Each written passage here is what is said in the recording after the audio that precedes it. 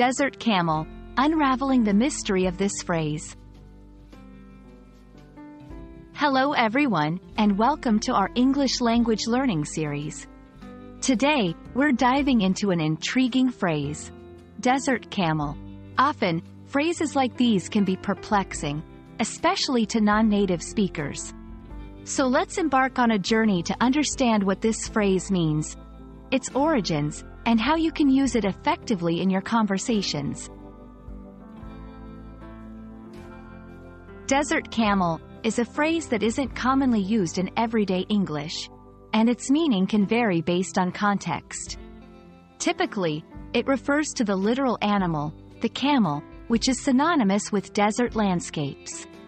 Camels are known for their ability to survive in arid conditions, making them an iconic symbol of the desert.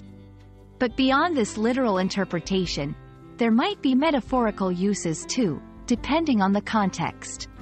For instance, calling someone a desert camel could imply that they possess qualities like endurance, resilience, or self-sufficiency. Camels have been vital in many cultures, especially in desert regions. They have been used for transportation, carrying goods, and even in warfare. This historical significance adds depth to the phrase, desert camel. It's not just about the animal, but also about its role in human civilization and how it's perceived as a creature of endurance and adaptability.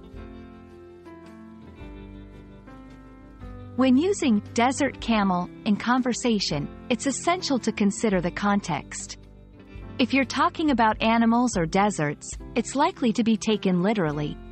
But if used metaphorically, ensure your listener understands the implied qualities of endurance and resilience. For example, he's a real desert camel, enduring all challenges without complaint.